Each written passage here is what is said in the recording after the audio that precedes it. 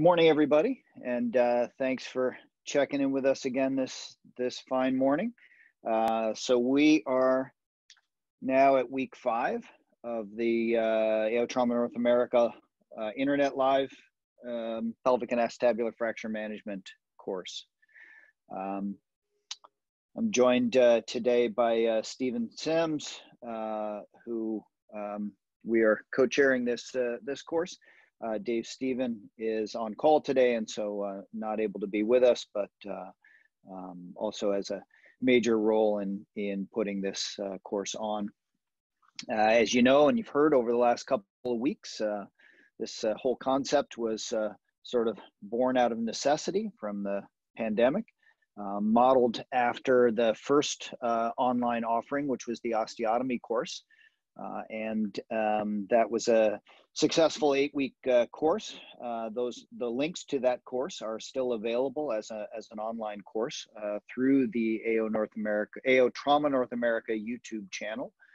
So anybody that's interested in checking that course out, those are still available. Ideally, this is a hybrid course where this online component would be followed by a face-to-face component. And that face-to-face component would involve the cadaveric dissections as well as time for case discussions in a face-to-face setting. The idea is that that would be held at the Oquendo Center in Las Vegas, and time to be determined. But we do hope that that people will be able to join us if we're able to put that on, and we have decided to give preference to those who have registered for and attended each of the week's sections of the course. All of the lectures are recorded, and CME is offered for the offering, and the AO Trauma North America YouTube channel is where all of the components of this course, all of the lectures today, as well as previous weeks, as well as the homework that's assigned between the weeks, is stored. If there's any bright spot to the pandemic, it's been that we've been able to really have no limit on our selection of faculty, and we have assembled a really outstanding group of educators who are available week to week for portions of this course, and you know, we're very thankful that everybody was able to join us for periods of time for this program. So today, the 3 main faculty members are going to be Dr. Keith MAYO from Seattle, Dr. Philip KREGOR from Nashville, and Dr. Claude SAGI from Cincinnati. And together with myself, we'll be putting on, this is a acetabular fracture evaluation and treatment, actually week 2. Sorry, I didn't edit that from the past week. These are the disclosures for the speakers in today's course, and they're available to you as well to review live if you wish. So today we're sort of sitting in between 2 main groups of topics. If you were here with us last week, we discussed the radiology and classification of acetabular fractures, and then moved on to a discussion of posterior wall fractures and posterior column plus posterior wall fractures. Today, we are going to discuss the transverse family of fractures. And so the learning objectives will be to understand the radiographic features of all of those family of fractures, and then be able to determine the surgical approach and treatment options for the transverse posterior wall, and T-shaped fractures. We're then going to sum up the fractures considered the sort of posterior group of fractures, if you will, and then move on to some of the more anterior-based fractures with a discussion of the anterior intra-pelvic approach and ilioinguinal approach for use of acetabular fractures in terms of their anatomy, visualization, and utility, and also discuss the relevant reduction and fixation techniques for both approaches. All right, here's the schedule for today. In terms of etiquette, all of your microphones have been muted and video has been turned off. Please use the question and answer section to address either general questions to the faculty or specific questions to the faculty member who's speaking. And those will be answered for you either by faculty volunteering today, or course faculty, or the faculty member who has been giving the talk. We'll also take some questions and present them live to the faculty afterwards. So we're going to move into our first speaker. That's Phil KREGOR from Nashville, and he is going to speak on the transverse and transverse posterior wall fractures, radiology approach, and treatment. Greetings from Rosemary Beach, Florida. I'm from Nashville, and my charge today is to talk about the transverse and transverse posterior wall acetabular fractures. We're going to talk a little bit on the radiology. We talked last week on the approach, and then talk a little bit about the treatment. So my goals are really to have you understand the radiology of the transverse and transverse posterior wall acetabular fracture, understand the surgical tactics for reduction of the transverse fracture, and then have you remember what Eric Johnson from UCLA taught you last week about the posterior wall and combine that for the transverse posterior wall acetabular fracture. So the transverse fracture is an elementary fracture. It doesn't make it a simple fracture, but it was named elementary by Professor Letournel because of the purity of the fracture. So there's a typical transverse fracture. You see the one plane fracture. And then if that is combined with a posterior wall, of course, we have a transverse posterior wall.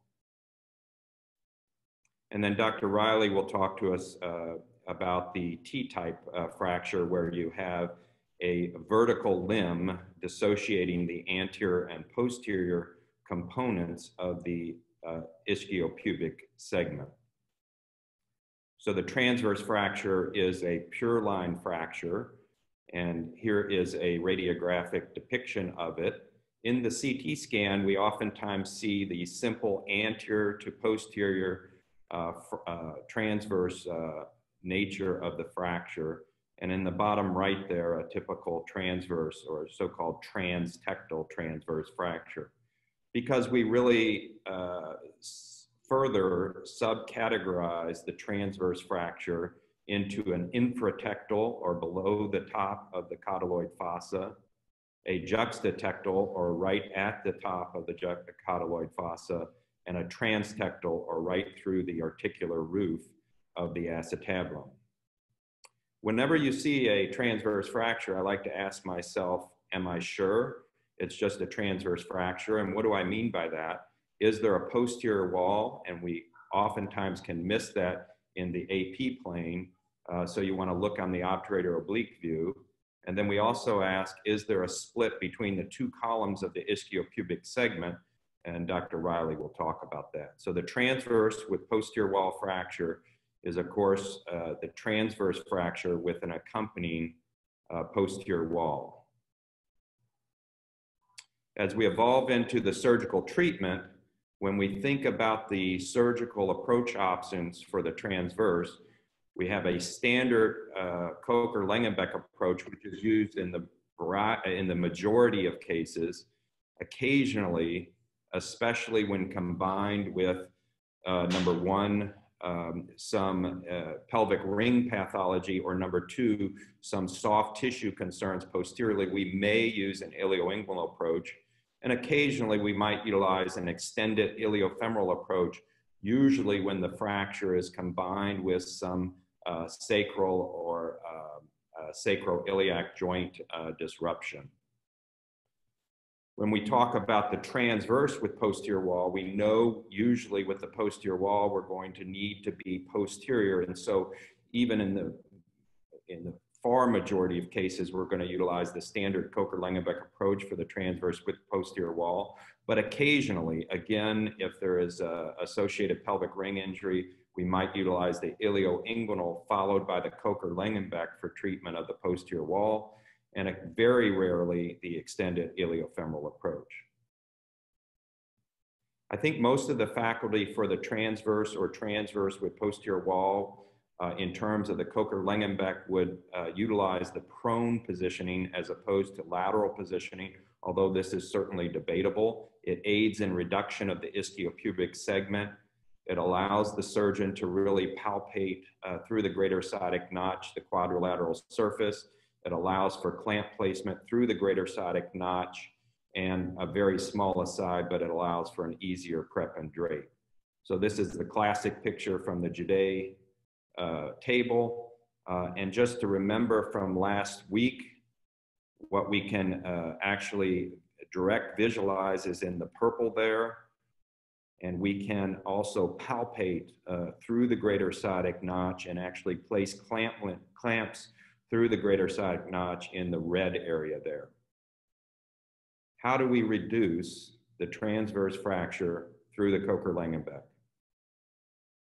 I think distal femoral traction can be very helpful. We can distract the hip joint and look inside the hip joint, particularly if we want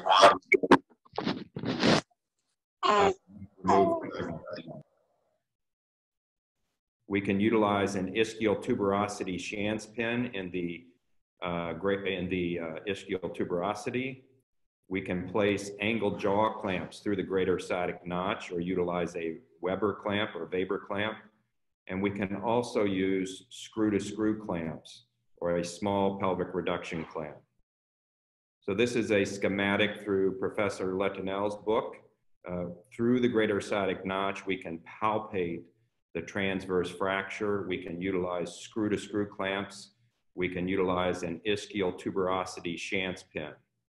This is another schematic. It happens to be the three entities that I utilize most commonly for the transverse fracture. There you see a Schanz pin in the ischial tuberosity. You see a screw-to-screw clamp, and you see a short angled jaw forcep through the greater sciatic notch and onto the anterior aspect of the transverse fracture.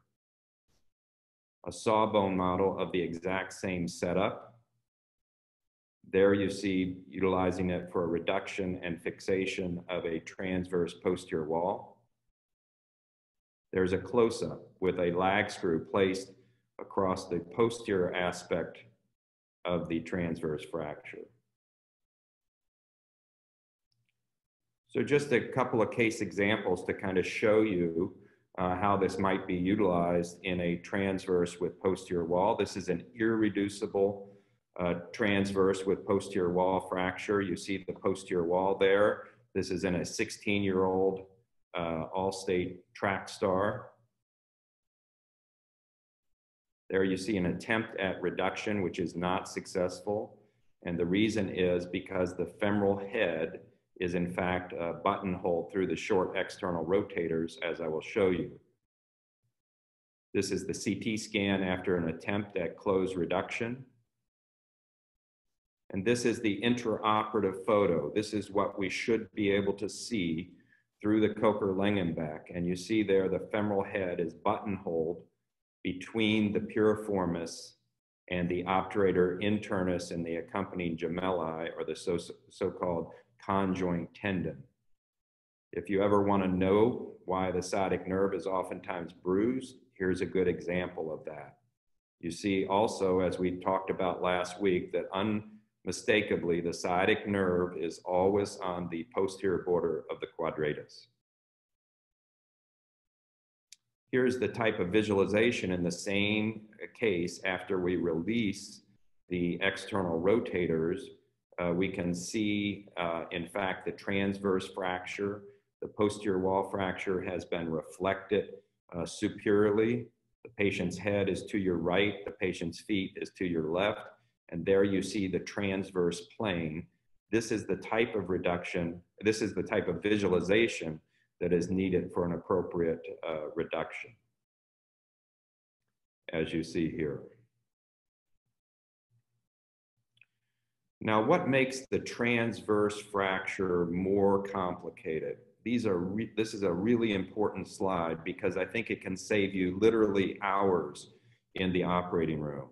If you have an ipsilateral SI joint injury, if you have a sacral fracture, either ipsilateral or contralateral, if you have anterior ring pathology or a symphysis disruption, and if you have the transtectal pattern.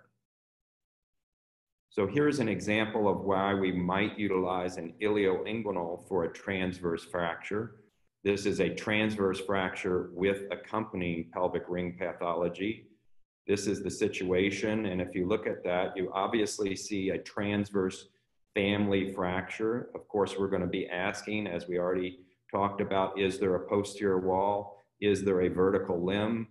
But if you then look to the posterior ring, you can see, even on this AP radiograph, a left sacroiliac joint disruption, and also you'll notice that the right iliac wing is externally rotated in this pretty good AP pelvis. And so we have a situation of a bilateral SI joint injury. So here's a reconstruction view of the CAT scan showing you that in the immediate period. There's a 3D rendering showing you that there is no posterior wall fracture in this case. And this is the patient in traction after she had an emergent splenectomy. And in this particular case, you can certainly debate this for a long time, but I made the operative choice in this patient who had a BMI of 45 and who had significant posterior road rash to do an open approach of both SI joints. Here you see on the left side the open approach with 2 plates and then an iliosacral screw for added stability. And then through an ilioinguinal approach, a reduction and fixation. This is challenging. The typical problem is a slight peripheral gapping of the transverse fracture posteriorly. There's the initial postoperative situation after a direct anterior approach to both SI joints and an anterior approach of the transverse fracture. You see a slight peripheral gapping, as I've talked about. There you see the reduction in the 2 Judet films. Unfortunately, this patient has gone back at 1 year. She's actually followed by another member of the faculty in another city, but she's lost a significant amount of weight, 55 pounds, is now running, and I think a reasonable result for the pretty complex injury. So the extended iliofemoral can be reserved in severely delayed cases greater than 2.5 to 3 weeks. The transtectal variant was historically ascertained by Professor Lertinel to need the extended iliofemoral, although I think that's rarely used for a simple transtectal transverse in today's world, and also a significant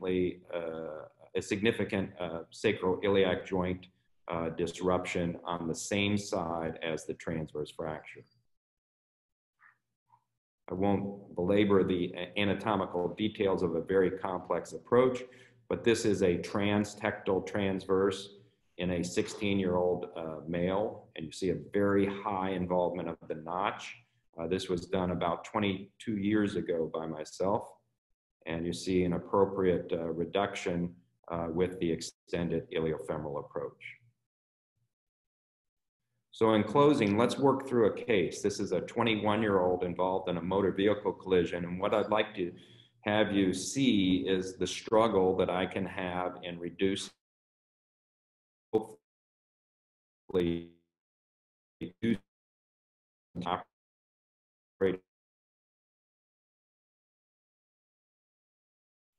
see a relatively high involvement anteriorly. You see a very small posterior wall.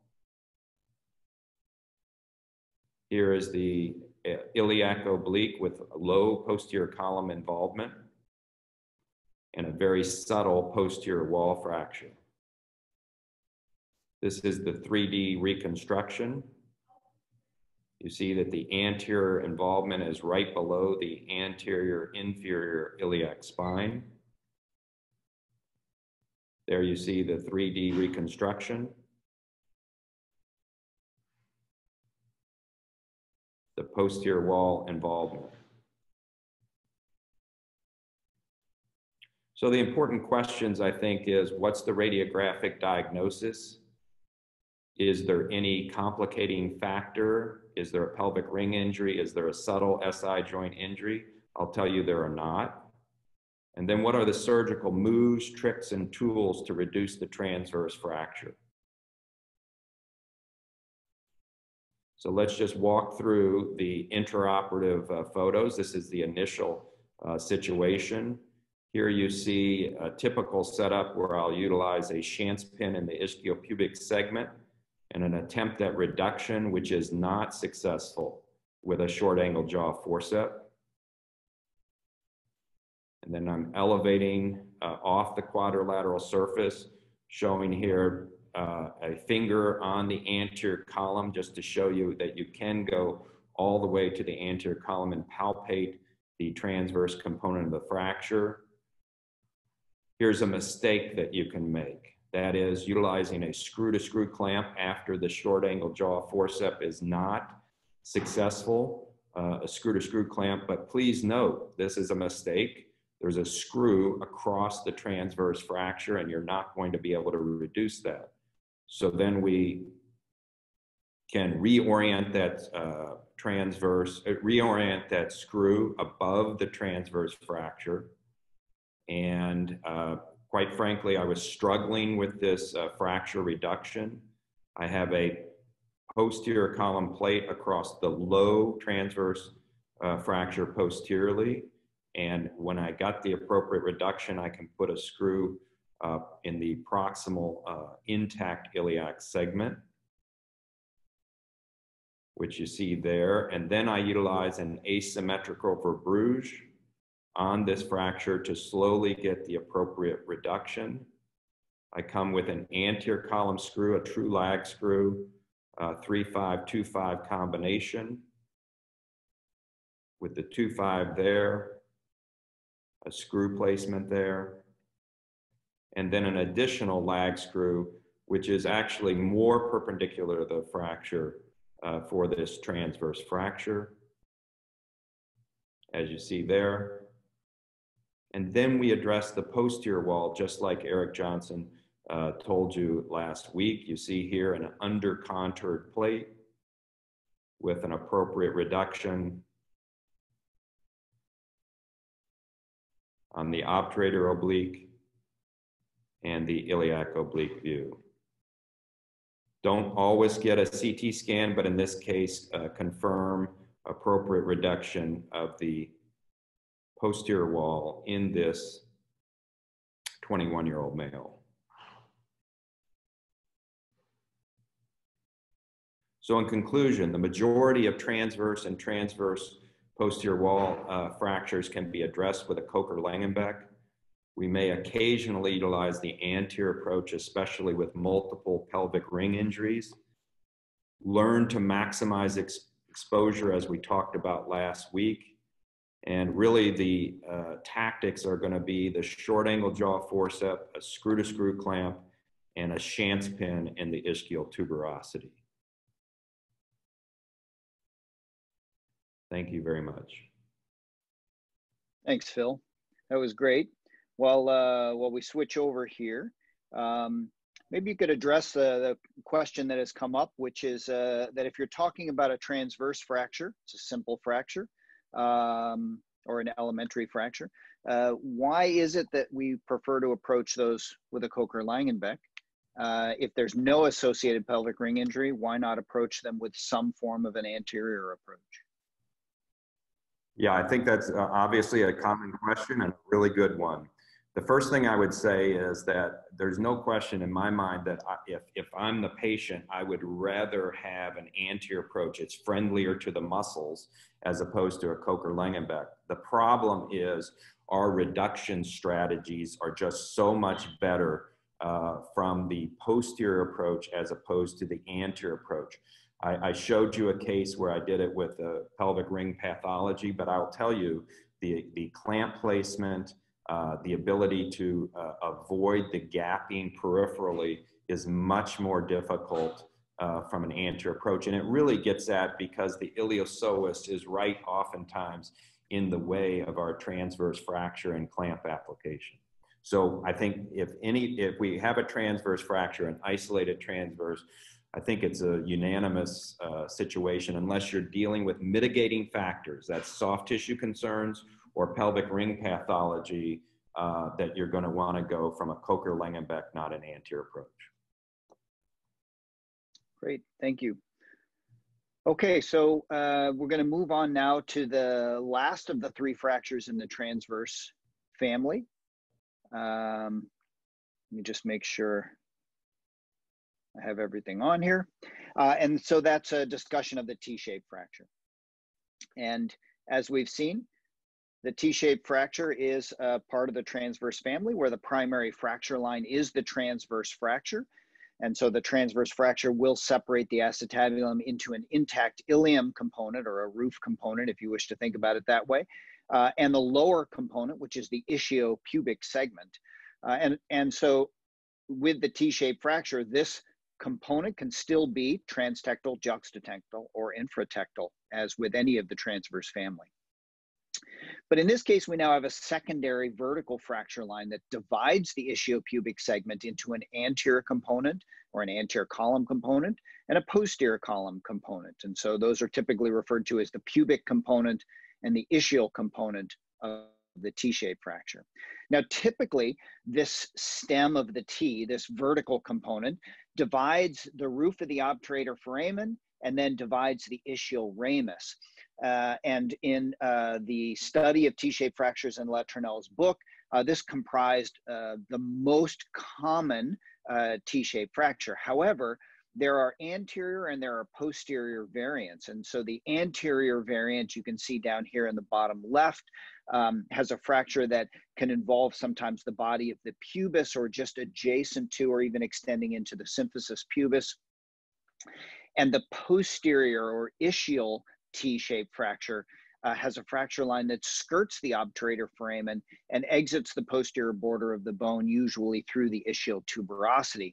And we can see that on the 3D scan on the bottom right. Now, if you look at the schematic drawing of the ischial T, you can see that it resembles the transverse posterior wall. And in fact, you can read in Letournel's book where he discusses the controversy about why this is not included as a transverse posterior wall fracture. And his rationale for this was that because this fragment included all of the posterior border of the bone of the greater and lesser sciatic notches, as well as the cotyloid fossa and all of the posterior articular surface, that it was more appropriate to consider this to be a T-shaped fracture. And so this is what we term the ischial T-shaped fracture. So the radiographic features are simply those of the transverse. So again, we would have the iliopectineal and ilioischial lines disrupted, and the roof may be involved or preserved dependent upon the location of the transverse. So the transtectal transverse would involve the roof shadow, whereas the juxtatectal and infratectal T-shaped fractures would preserve the roof shadow. But there will always be a segment of the roof which is intact to the iliac wing, helping us distinguish this from the any type of associated both column fracture. The transverse component in a T-shaped fracture is always displaced. I think there was only one case of a non-displaced T-shaped fracture in Letournel's series. And the stem of the T is typically, as a secondary fracture, less displaced, or can be less displaced than that of the transverse component. So the radiographic features of the stem of the T, the most clearly seen feature will be that of the ischial ramus fracture. And so we look for that when we think we have a transverse fracture in order to see that there might be a T-shaped component to it. You will also very frequently see a separation of the iliopectineal and ilioischial line. If you look at this example on the right, you can see how both are clearly disrupted, but they're also clearly separated in relation to each other. You may also see a disruption of the two limbs of the teardrop, as we can see here, where a portion of the teardrop is with the anterior column component and a portion of the teardrop remains with the posterior column component. The fracture line that exits through the cotyloid fossa into the obturator ring can be difficult sometimes to pick up on plain radiographs, although we will see it usually on the obturator oblique view, but it is very easily seen on the axial CT scan, as we can follow the stem of the T down into the obturator foramen and then through the ischial ramus. Now, a T-shaped fracture can also be associated with a posterior wall component. And at least in Letournel's book, this recognized subgroup, that of the T-shaped fracture with posterior wall, is actually included in the transverse posterior wall family rather than in the pure T-shaped fracture pattern. Now, one of the things that comes up, which can be quite difficult radiographically, is understanding the difference between the T-shaped fracture and a fracture we'll talk about a little bit later, which is the anterior wall posterior hemitransverse. As you can see, both have an anterior component and a posterior aspect of a transverse. The difference being here that the anterior wall plus posterior hemitransverse fracture that we see on the right is not associated with an ischial ramus fracture, and there's a double disruption of the iliopectineal line. So we have a disruption of the iliopectineal line in the upper part of the pelvic brim, in the more cranial aspect of the anterior wall, and then also lower where the fracture comes across the root of the superior pubic ramus, as opposed to the T-shaped fracture where we will see an ischial ramus fracture. And we typically will see a higher exit point for the transverse into the greater sciatic notch than we will see with the anterior wall posterior hemitransverse, where the posterior column component is a secondary fracture line. This is just a quick 3D to compare the difference between the T-shaped fracture and the anterior wall posterior hemitransverse. And you can clearly see that the predominant fracture line here is the anterior wall component of the posterior column or posterior hemitransverse is a secondary and less displaced fracture line, as opposed to the T-shaped fracture, where the primary fracture line is the transverse and the secondary fracture line is the stem of the T.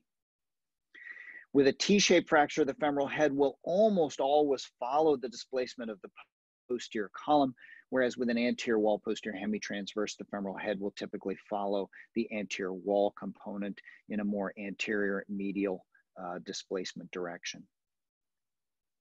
So when we talk about T-shaped fractures, this is actually probably a fracture that causes people the most to spend the most time in considering what's the appropriate choice of approach. Because in theory, you can approach a T-shaped fracture from a posterior approach alone. You can approach a T-shaped fracture from an anterior approach alone.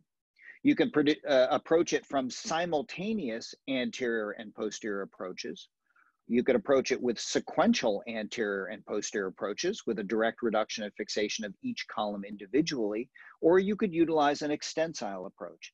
And so the question is, if we're going to try and choose between all of these various options, is it just surgeon's preference, or is there something that guides us in determining our surgical approach?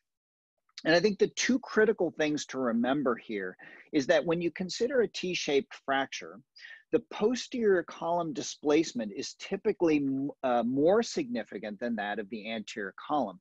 The reason for this is, one, the femoral head is typically following the posterior column fracture.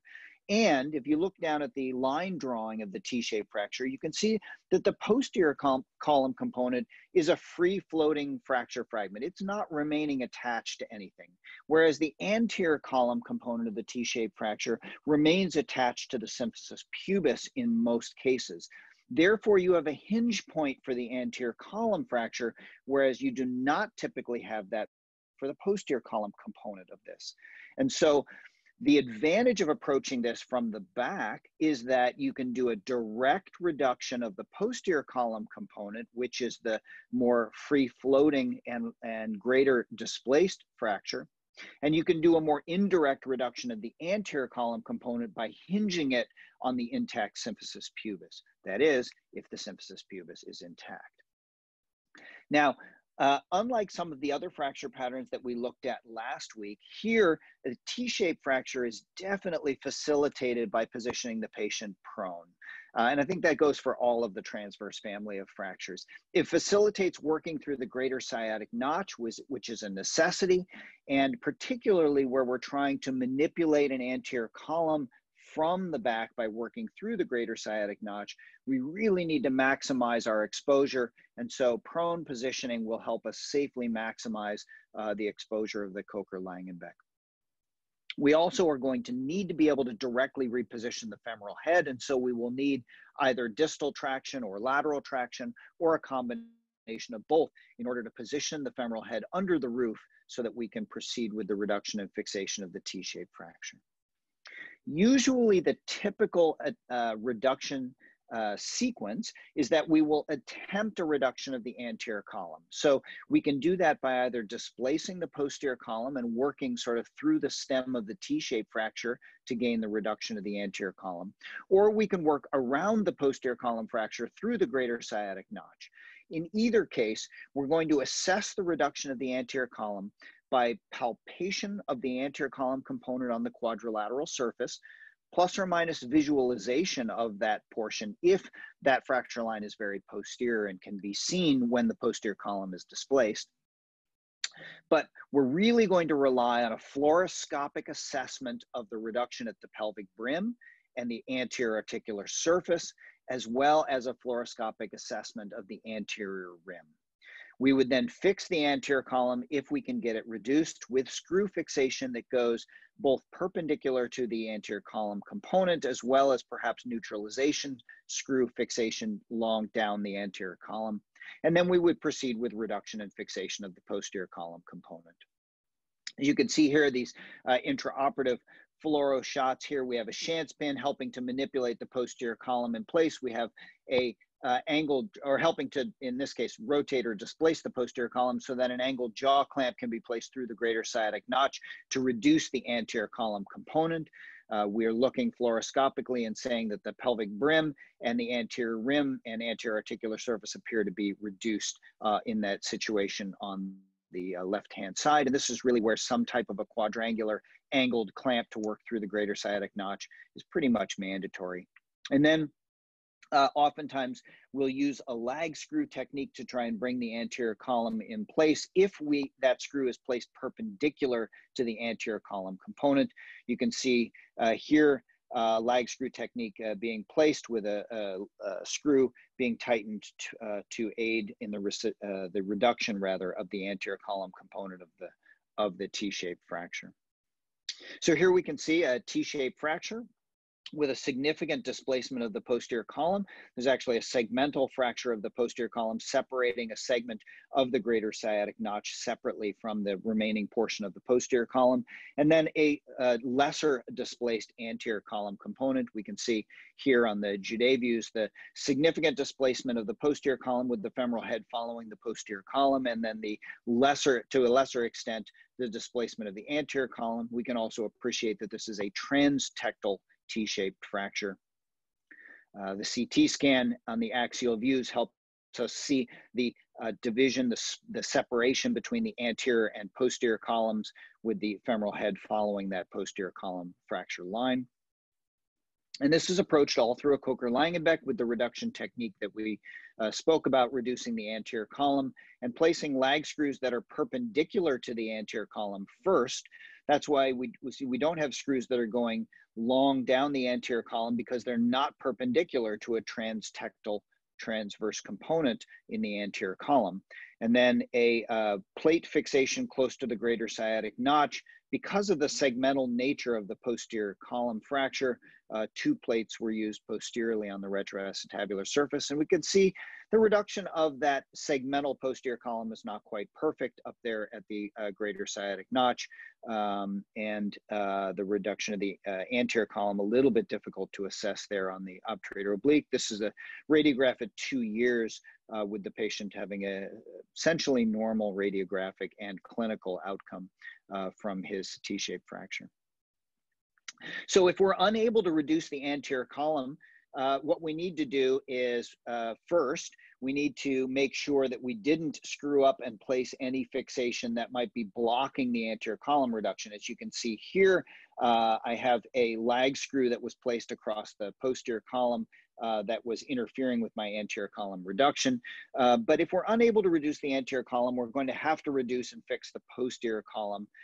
And then, as we can see here, with a posterior column is fixed with really provisional fixation. So we haven't fixed the posterior column with our definitive fixation yet, but it's stable enough now that we can reattempt the reduction of the anterior column. And so now we're going to reattempt the reduction with the angle jaw clamp again placed onto the pelvic brim portion of the anterior column, and then a lag screw that is placed perpendicular to the anterior column that enables us to close that small residual gap and reduce the anterior column. And now we can go ahead and change our posterior column fixation to a more definitive fixation construct for the posterior column component. Finally, though, if we're unable to reduce the anterior column of the T-shaped fracture, we're going to have to bail out. We're going to have to leave our posterior column fixation intact, make sure that none of our fixation is crossing the stem of the T, and then we would perform a sequential anterior approach to reduce the anterior column component. Here we can see a transtectal T-shaped fracture, and this one is complicated by the fact that we have a medial fracture of the superior pubic ramus and a segmental fracture of the ischiopubic ramus, as well as an external rotation through the ipsilateral sacroiliac. We know that this is going to be a little bit more difficult situation, and we can see here again the transtectal nature of the fracture, as well as the segmental fracturing of the anterior column component and the posterior column component at the ischial ramus. And so in this situation, an attempt was made at the anterior column reduction, but because of the comminution and the segmental nature of it, it was not possible to reduce the anterior column. And so the posterior column is reduced and fixed, as you can see here, and make sure that none of the fixation crosses into the anterior column, and then perform a sequential anterior approach for the reduction of that anterior column fracture line, anterior column component of the T, with fixation to cross the superior pubic ramus fracture medially. And the Judet views that we can see here, showing the concentric reduction of the femoral head in the acetabulum. So when would we not choose a Kocher-Langenbeck primarily for a T-shaped fracture? Well, the main time is going to be when we have associated pelvic ring injuries. And so if we have a symphysis dislocation, now that means that the anterior column component of the T-shaped fracture is now a free fragment, and we would not expect that we would be able to hinge it in from a Kocher-Langenbeck approach. Or if we have a sacroiliac dislocation or a displaced sacral fracture, we're going to need to reposition the ilium in space first. And so that may require an open reduction of the posterior pelvic ring in order to bring the ilium in place so that the roof is in the correct location, so we therefore can proceed with our reduction of the T-shaped fracture. Other times we wouldn't choose the Kocher-Langenbeck initially is when we have anterior column comminution, particularly at the pelvic brim, which is going to prevent our assessment or reduction attempts from the Kocher-Langenbeck approach, or where there's primary displacement of the anterior column over the posterior column, which is a very unusual situation. So just a quick example here of a T-shaped fracture. This is a juxtatectal T-shaped fracture with an associated sacroiliac joint dislocation, which is irreducible. You can see here on the inlet view the dislocation of the sacroiliac joint, as well as the displacement of the T-shaped fracture. And there are contralateral ramus fractures that we can see as well.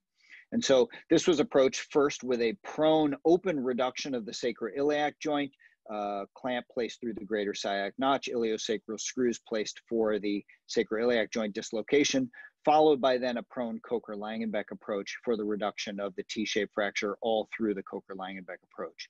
Now, this could potentially have been approached from an anterior approach, but the irreducible nature of the sacroiliac joint dislocation made me favor a posterior approach for the SI joint. We can see here the 4-year follow-up after removal of the iliosacral screws.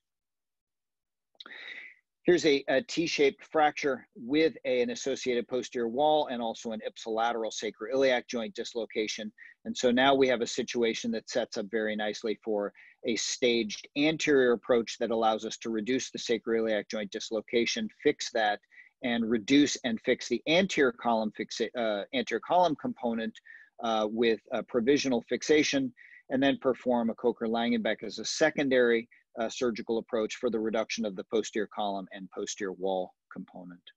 And here we can see the patient at a 3-year follow-up with some heterotopic ossification in the abductors, which did not cause a clinical result or significant deficit. One last time when we wouldn't choose a Kocher-Langenbeck initially here is a T-shaped fracture, transtectal T-shaped fracture with comminution at the pelvic brim. And so we see this fragment here from the pelvic brim. This is going to remove our ability to palpate a reduction of the anterior column and also maybe prevent us from placing a clamp at the pelvic brim in an appropriate location for the reduction of the T-shaped fracture. In addition, we have a posterior wall component, so we know we are going to need to have a posterior approach at one point. And so here again, we approach this sequentially with an anterior approach to reduce the anterior column component because of that comminution along the pelvic brim, followed by a posterior approach for the posterior column component. And you can see that when sequential approaches for T-shaped fractures are performed, it's very common to end up with a displacement through the stem of the T. And that's why we see that gapping at the ischioramus and that gapping at the roof of the obturator foramen, although there is a small bending wedge of comminution there. But that's a very typical outcome that we will perform the reduction cranially on the T-shaped fracture, but caudally we will see that gapping, implying to us that the reduction of the columns to each other is not exactly correct. So in summary, most T-shaped fractures are amenable to operation through a prone Kocher-Langenbeck approach. The reduction of all transverse family fractures, I think, is facilitated by prone positioning. But remember that a secondary surgical approach may be necessary for T-shaped fractures if there's an associated pelvic ring injury or an inability to reduce the anterior column. We have about, we had some time set aside to sort of summarize all of the fractures that we've talked about here, and last week rather, and this week. And so, as you can see, these fracture patterns, these 6 fracture patterns, are generally considered to be sort of a posterior group of fracture patterns because they are most commonly operated from posterior approaches. Not always, but most commonly. And so, if we remember from last week, we saw discussions of the posterior wall fracture and the posterior column plus, as well as posterior column plus posterior wall fractures. And so Dr. KREGOR told us last week that the posterior wall fracture could be approached through a Kocher-Langenbeck approach or through a Gibson approach. And this applied to the posterior column or posterior column, posterior wall fractures as well, although most of those are typically approached through a Kocher-Langenbeck. For all 3 of these fractures, prone positioning may be advantageous, but lateral positioning is certainly an option. And the surgeries, the Kocher-Langenbeck or the Gibson, can be performed with or without a fracture table.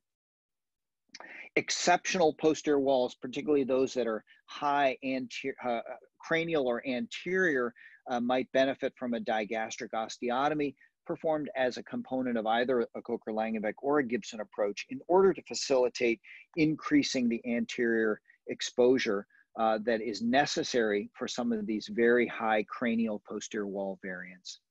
And then today, as we've heard, the transverse family of fractures are most commonly operated through a Kocher-Langenbeck, but if associated with displaced pelvic ring injuries, it may alter our primary surgical approach, and certain T-shaped fractures may require 2 approaches or an extended approach right off of the bat. What I wanted to do now is just take a minute or two to have you take a look at this x-ray. All right, here's the AP pelvis x-ray. Here's the obturator oblique view.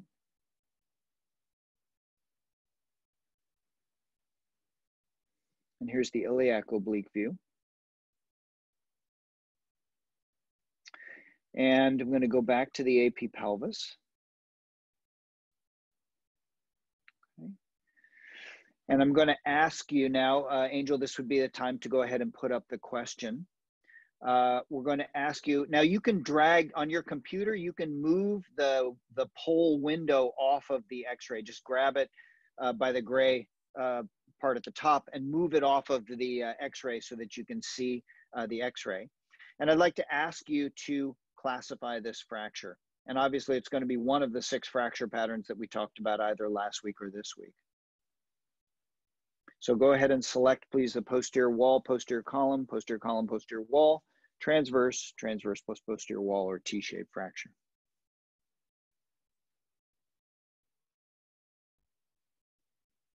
Here else.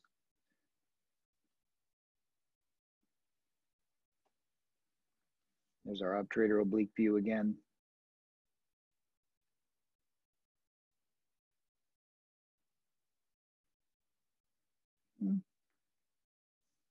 So that's fantastic. 87% of you selected transverse posterior wall.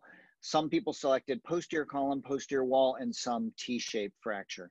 You close that, Angel. So if we look at the obturator oblique, we see that we do not see a fracture of the ischial ramus.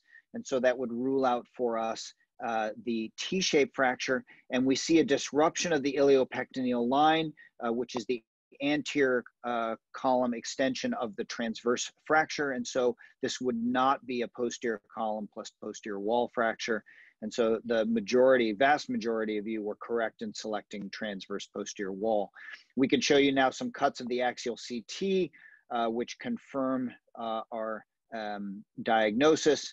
And we have cuts then through the roof of the obturator foramen and the ischial ramus to confirm that there's no fracture there. And so we have confirmed our diagnosis, which is that of a transverse posterior wall. Now, I would just ask you one other thing. If you could bring up the other poll question to subclassify the transverse component.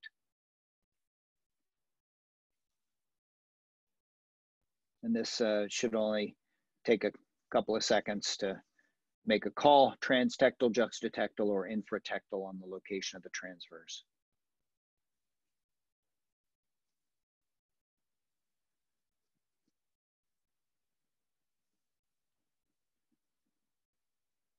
Transtectal, 2/3 of you selected.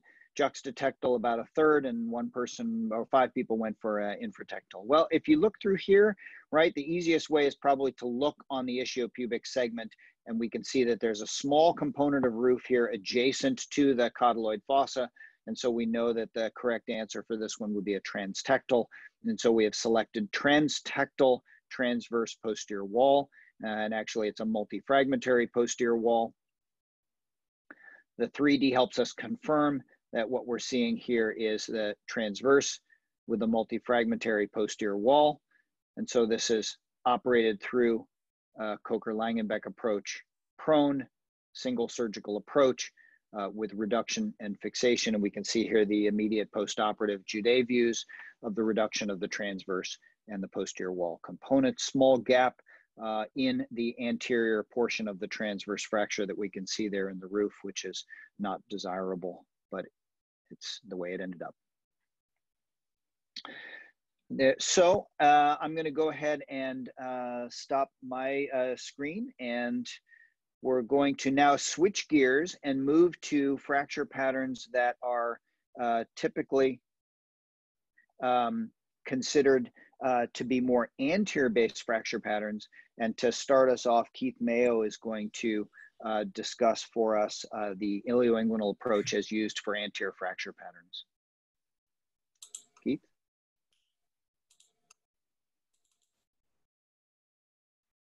All right, good morning. It'll be difficult to top those last 2 discussions of probably the most one of the most nuanced and difficult topics in pelvis and acetabular surgery.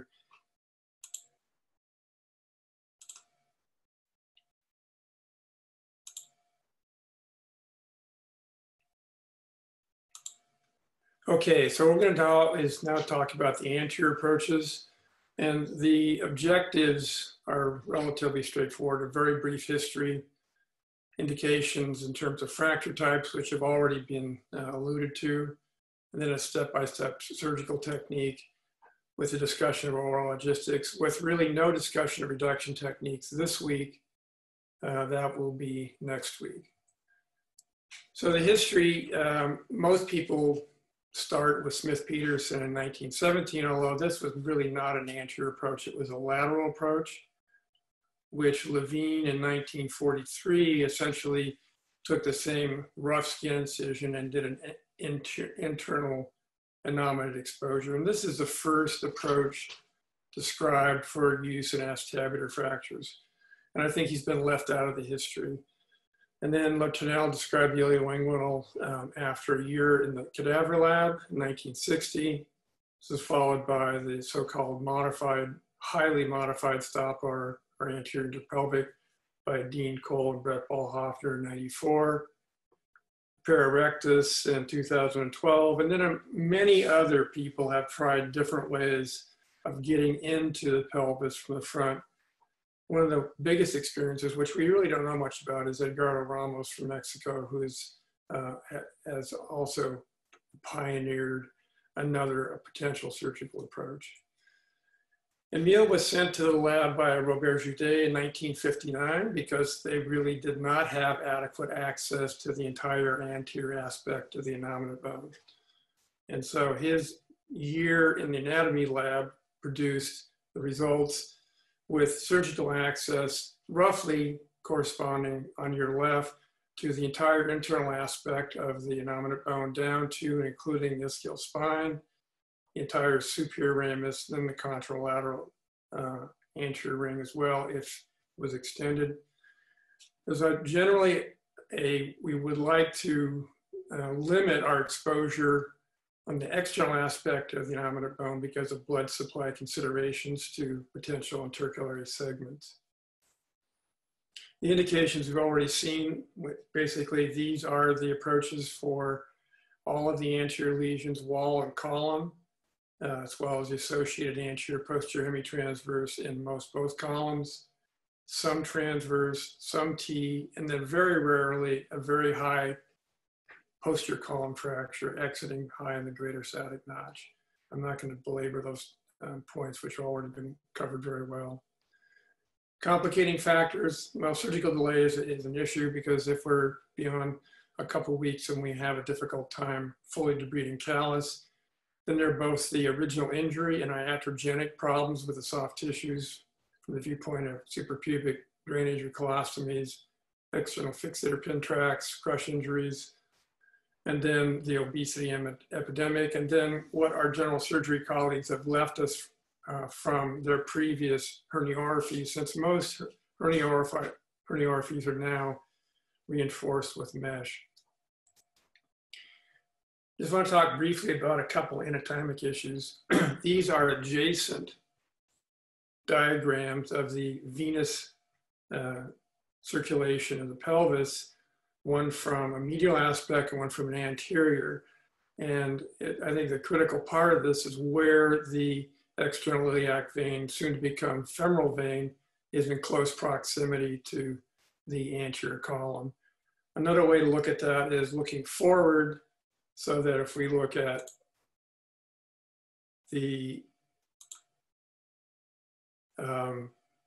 this is the linea aspera in the middle. Go back, sorry. Linea aspera in the middle. At this point, just posterior to the obturator frame, and this is the obturator neurovascular bundle. This is where the iliac vein is the closest to the pelvic brim. And if we look at the complication that I've seen from anterior approaches, the venous complications far outweigh those of the arterial complications. So this is an elderly patient with an associated anterior posterior hemitransverse looking at the anterior view, and then an iliac oblique or an anterior oblique view. And we can imagine the deviation of the internal or the external iliac vessels over this displaced anterior column. And so that if we are dealing with this column displaced before we dissect around it, especially if we're sweeping underneath this with a Cobb elevator, then the potential for injury is very significant. That's accentuated in this arteriogram of a pelvic malunion, but you can imagine that the vein is adjacent to it and actually a little bit more posterior. The next issue is the lymphatics to the lower extremity. A major lymphatic trunk runs in the areolar tissue just medial to the vessels. And it is certainly possible, if you skeletonize the vessels and are aggressive, to interrupt that major lymphatic trunk. It's unclear to me how the vascular surgeons get away with this relatively routinely, but I've had at least one case where postoperative swelling, I think, was at least in part due to my aggressive early mobilization of the vessels. So our surgical approach is this in terms of skin incisions. We have and generally we would always like to have the entire abdomen prepped free into the surgical field with or without the ipsilateral limb. We'll see that more in a bit. The incision is above the symphysis by about 2 to 3 centimeters, and it's been very carefully sealed from the perineum. The lateral limb is below the iliac crest because most people do not like having incisions over bone on the lateral ilium. And then we're going to take this incision across the midline. So I'm going to try to conceptually organize this so that we understand what we're doing as far as our access to the true pelvis. So this is the primal potbelly depiction of the parietal peritoneum. And that's what we're trying to avoid, although if we do inadvertently get into the abdominal cavity, we certainly have ways of managing that. And then our first layer on top of that is the transversus abdominis. And within that, in the distal portion, is the sheath in which the two heads of the rectus run to ultimately insert on the pubic bodies. Then we're going to add the internal oblique and then the external oblique. And so we have 3 layers of abdominal muscles running in different directions. And they are then attached to the iliac crest on the lateral aspect, the inguinal ligament distally and the pubic body, and then posteriorly either to the vertebral column or lumbodorsal fascia. So what we're looking at then is essentially 2 options as far as our exposure. One of those is this full length incision in which we're going to essentially remove the insertions of the abdominal muscles and then retract them proximally and medially. Or my version, which we'll see today in more detail, is a lateral exposure, which takes to the point medial, just medial to the vessels, but leaves the vessels undissected, and a secondary midline incision, which will very closely mimic what Claude is going to show you in a bit. And then we're going to have retraction proximally in a similar way, and then medially for the midline split. That leaves us with, in terms of schematics, 3 windows: a lateral window, which is lateral to the iliopsoas musculature and takes us back to the sacroiliac joint, gives us the entire internal iliac fossa, and then a medial window between the iliac vessels and the femoral compartment. And then in the traditional description in which the ipsilateral rectus abdominis has been released, as well as the medial portion of the conjoint tendon, then we have our 3rd window, which is directly in front of the bladder. And it basically is a full takedown of the conjoint tendon of the internal oblique plus transversus abdominis. Modifications, most of the illustrations you'll see today were from this JOT article last year. Stoppa variants we'll see more in a bit. The tensor sheath extension I have not found to be particularly useful. And there'll be times when planned or potential sequential approaches will modify how extensive you will dissect or develop each of these windows. So what we see in the initial portion of the exposure is the external oblique with fibers running along this path. And so the release should take essentially the entire aponeurotic periosteal, fascial periosteal cuff with it down to the border with the abductor fascia. It extends posterior to gluteus medius pillar, and then I usually split longitudinally in line with the external oblique fibers, since the posterior portion of this muscle cuff has a very tenuous fascial insertion. So what it looks like after that development, we will see that in the posterior portion, we have a split between the fibers of the external oblique, roughly in line. And then we have this single cuff of tissue, which includes the external internal oblique and the transversus abdominis. And although we don't really see them individually as layers, and the extension goes posterior to the gluteus medius pillar. Attempts to truncate this exposure, I think, are not well thought out because they trade a small incision for additional deep muscle damage. The exposure that we get with that, then when it's fully developed, and this is after all 3 windows have been developed, but this is the internal iliac fossa exposure. And the posterior extent here shows the final fibers of the iliacus back in the back, as well as the sacroiliac joint here, the pelvic brim here, the L5 nerve root. This is the sacral ala, and it's surprising how close the internal iliac vein is to the L5 nerve root in most dissections. So this gives us a panoramic exposure of the internal iliac fossa. We then have to develop the second window, and this has a larger subcutaneous dissection than we would normally have, in which we can see the anterior spine, the midline, the right rectus, and in this case, we've dissected out the spermatic corridor, although usually I would not do that. And then we have the external oblique aponeurosis.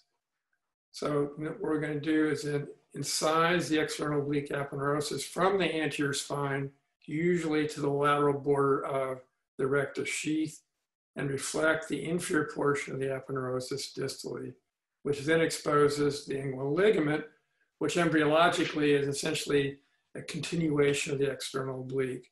And we're going to take a couple millimeters of inguinal ligament with this conjoint tendon of the internal oblique and transversus abdominis.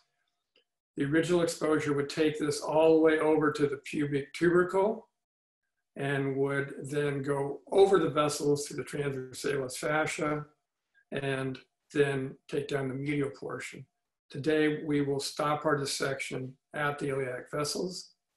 So now we're going to do this release of the conjoint tendon. And again, taking 2 or 3 millimeters, depending on the size of the ligament. That brings us into the discussion of the iliopectineal fascia. So we have this natural demarcation between the neural compartment on the here, which is the iliopsoas and femoral nerve, and the vascular compartment here with lymphatics in this position. And this fascia is frequently accompanied by a psoas minor tendon as depicted here. So about 40% of people have a psoas minor tendon, which actually has a separate insertion onto the pelvic brim and actually gives us, in many cases, a much more complex insertion to deal with, whether we're dealing with it from the other side of the table or from this. So what we're going to do is after our deep dissection, then this is our sectioned conjoint tendon. We've mobilized the lateral femoral cutaneous nerve of the thigh, and then we're looking down on the dorsal medial aspect of the iliopsoas, and here's the femoral nerve. So we are now going to dissect between this structure and the vessels which are immediately adjacent.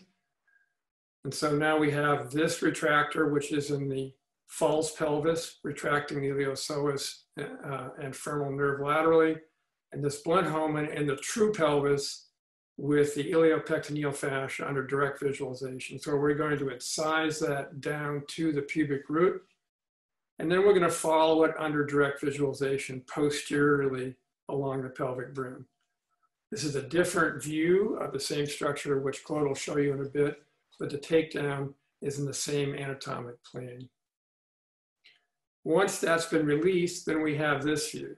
So once again, iliopsoas, femoral nerve here. This is the vascular compartment where we stopped our dissection at the lateral border of the vessels. This is a obturator anastomosis, which frequently we don't see because we have a retractor down here and it's essentially pulling that with us. We don't know where that obturator anastomosis is going. Most of the studies have shown about 2/3 of the time there is some communication, but a true corona mortis, which is an anomalous origin of the obturator artery from the inferior epigastric, is relatively uncommon, certainly less than 10% in most studies. So we now have this exposure, and we're not going to dissect any further medial on this side. We know that we have vascular access if we need to, so we can extend this proximally and distally. If we need to, for some reason, if there's a vascular injury we have to deal with, we can do it.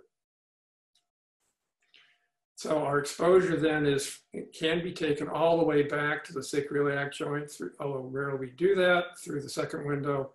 We can usually get to mid-ramus through the second window. The third window is then very similar to what Claude's going to go through, but a slightly different sequence. I usually operate it from this side of the table, so we're going to split in the midline. So once again, here's our intervascular interval in the second or middle window where we've been working. So we're going to split usually about 10 centimeters. We'll see both heads of the rectus.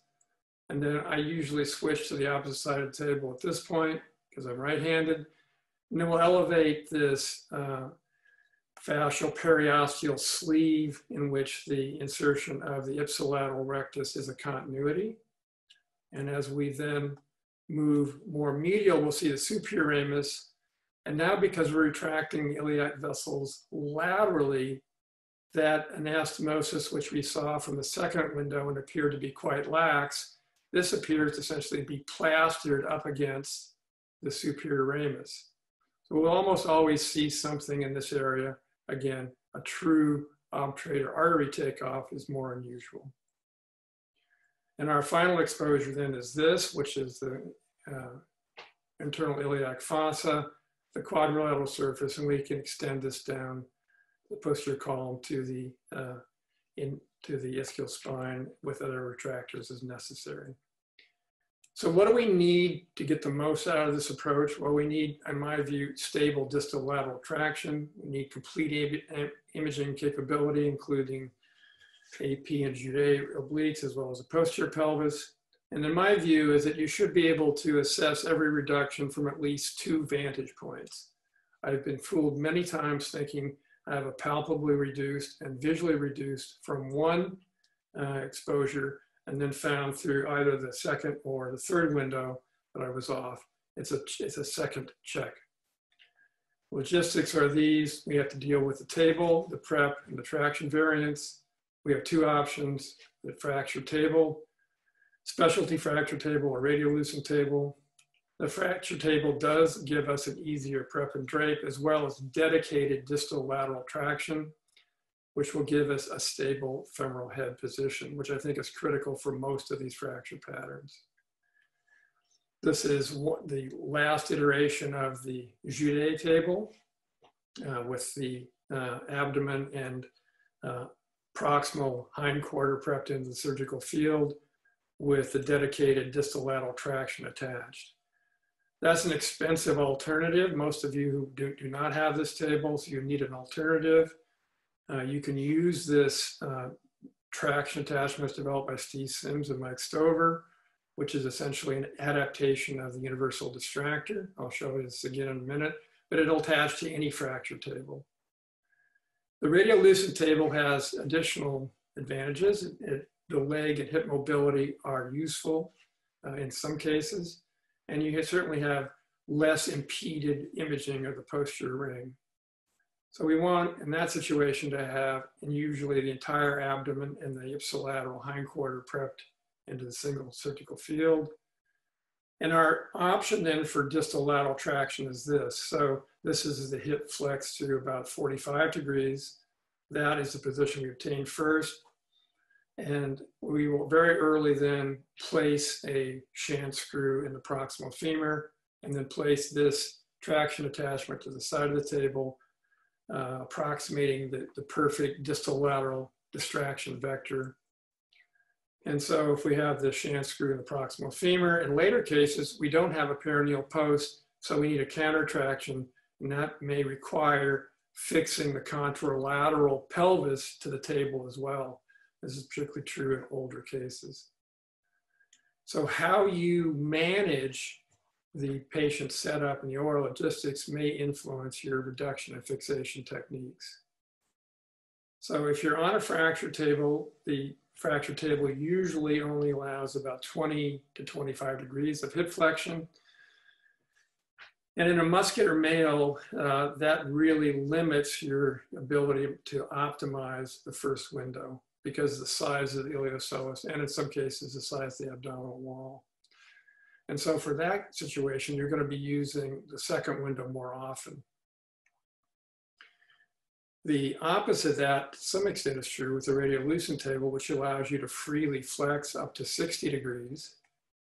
And then your first and third windows become a bit more useful by virtue of the fact that they're expanded.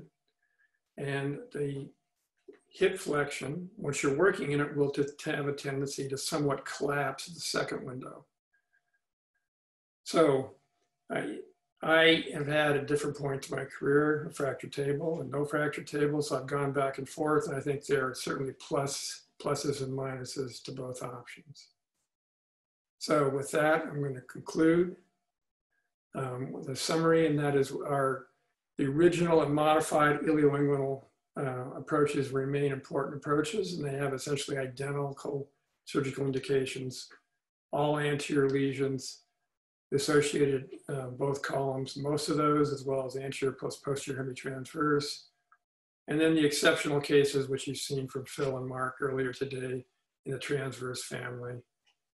I think it is important to use all three windows, and it becomes a self-fulfilling prophecy. So that if you don't know how to get there, you won't go there. And I'm not saying that I will routinely use all three windows for every surgical approach, but having the ability to work with some facility around the vessels, no matter which surgical approach you take, I think is key. And then the OR logistics, we've already talked about how that can impact your relative use of the various windows. And the last point I would just want to emphasize that we are probably still in an evolutionary phase as far as anterior approaches. And I don't think there's ever a time in history where you're going to know too much anatomy or too many surgical approaches. So the more that you can glean from each additional surgical approach that will help you, the better off you and your patients are going to be long-term. So with that, I will stop. Thank you, Keith. Next speaker will be Claude SAGI, and he's going to talk to us about the anterior intra-pelvic approach. While he's bringing up his slides, Keith, there was a question regarding how often do you utilize all three windows, you would say, in your practice versus picking and choosing some of the windows to utilize? Well, I always use at least the first and second windows. So, so if I had an anterior column, it didn't require me to be any more medial than that, then I would not do more than that. The third window is developed for most approaches. And I just like having all three accesses. So I can count on one hand the number of times I've used only two of the three windows.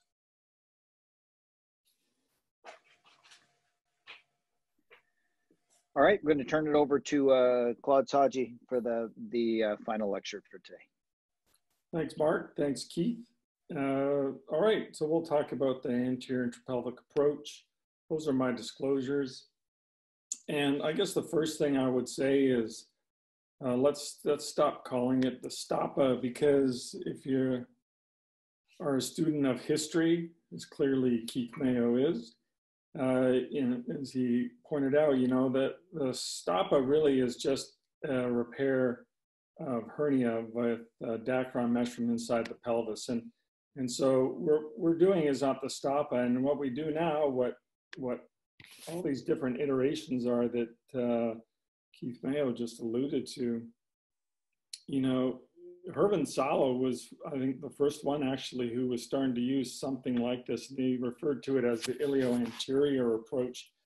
And then subsequently, Cole and Ballhofter talked about it for acetabular fractures. And Pierre Guy's actually written a nice paper in a supplement in JOT a few years ago about sort of the evolution of this. And what Herman Salo and Cole and Ballhofter were doing was largely working around the lower half of the iliac fossa and around the infrapectineal area, but not so much the posterior column and quadrilateral surface. And then Keith had a nice paper in JOT in a supplement a couple of years ago that showed, you know, this development of the middle and the medial window, which is sort of along the lines of it. And now what we're doing is even a little bit different still.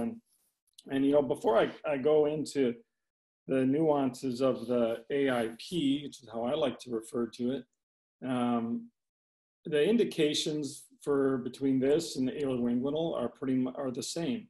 And there's really, once you get everything fully developed, there's really not a lot of difference between the two, I don't think, particularly if you're using a lateral window, et cetera. And we'll get into that in a little bit.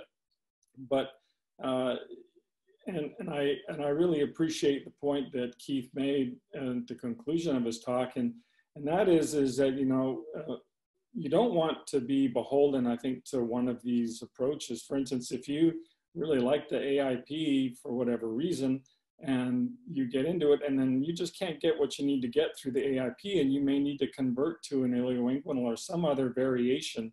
So it's good to know the anatomy. It's good to know multiple approaches. And I'm a firm believer that if you're going to be, let's say, an AIP disciple, you even better learn the ilioinguinal and understand the ilioinguinal, because it gives you a different appreciation for the anatomy. And like Keith said, if you don't know how to get there, you won't go there. And sometimes you do need to go there. So I really appreciate that comment. The one thing about the AIP is that you're not going to use longitudinal traction on the leg. You're going to flex the leg and use this distal lateral traction from here. And the big reason is that you really need flexion of the hip to relax the iliopsoas and the external iliac vessels, because you're going to be working underneath them. And if you have longitudinal traction here, it tightens the iliopsoas and it makes it harder to get underneath it, and make it harder for your exposure. And that obviously is, you know, that increases your risk of complications. So, you know, generally in general setup terms, this is what the patient will look like. And one of the things that you still hear people talk about is, well, do you roll the patient onto the affected side? So if you're operating on the left pelvis, should you roll the patient to the left? And the reason people say that is because they inadequately expose this AIP window here. And so they feel they need to peek underneath the rectus muscle to be able to see the acetabulum. And therefore they need to roll the patient onto the left so that they can look down easier. That's wrong. And the reason that's wrong is because if you roll the patient onto the left, it rolls onto their trochanter. That pushes the femoral head into the pelvis and makes it harder to reduce the fracture because the femoral head is now in the way. So there's no rolling of the patient. The patient is flat, all right? And that's, I think that's the first key thing that I want to say. And before you really start anything, before you start a lot of the exposure, I think the distal lateral traction is really important, just like Keith showed, because when you're working here, you want to get the femoral head out of the way. And you want to get the femoral head out of the way for two different reasons, okay? So if you look at this picture here, you can see how the femoral head is intra-pelvic, all right? And then that displaces the anterior column, that displaces the quadrilateral surface, and in some cases, the posterior column as well too. So first of all, if you can get the femoral head out of the way via ligamento-taxis, it does pull the columns and the quadrilateral surface back out of the pelvis a little bit.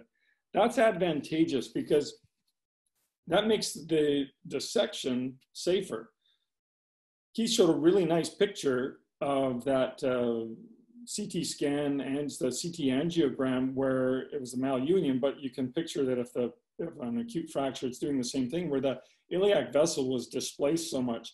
Sometimes if this anterior column is displaced enough and it's riding high or cranial, the iliac vessels can roll over. So if you're doing this dissection, you're coming along the anterior column with superior pubic ramus, you may encounter the external iliac vein. So pulling the femoral head out of the pelvis, getting the anterior column down and getting this ability to push it out of the way makes the surgical dissection safer. Similarly for the obturator nerve, right? The obturator nerve is on the quadrilateral surface. So if you can get the posterior column, the quadrilateral surface out of the pelvis a little bit, get some tension off the obturator nerve, it makes that part of the dissection easier as well too. So I put this picture up here to emphasize where you are. So when we do this approach, you're coming in the axilla between the external and internal iliac vessels, all right? This apex right here is the posterior limit of your exposure with this approach. So what does that mean? That means that you need to be cognizant of the fact that rarely this takeoff here or another anomalous takeoffs, such as a corona mortis or etc., large ones will occur in this area here. Granted, it's extremely rare, but it's not zero. So if you have, you encounter one of these large distal takeoffs or bifurcations, then you need to be aware of that before you just go blazing through along the brim, because if you feel like you're safe, you've gone past the vessel here, you've clipped it or ligated it, and you're just kind of, now you think, okay, I'm underneath the iliacus and I'm home free, I can just keep blazing all the way back to the SI joint. Well, you might get into trouble. And this is a good reason why you need to know alternative exposures as well, because if you're coming along here and you do have a distal takeoff of this or a distal bifurcation, well, then you need to change, you change your approach. You say, well, I can only get so far back. I'm not going to get what I need to see. So I'm going to have to convert to an ilioinguinal or something else so that I can improve the rest of my exposure. So just really keep that in mind as you're developing this approach.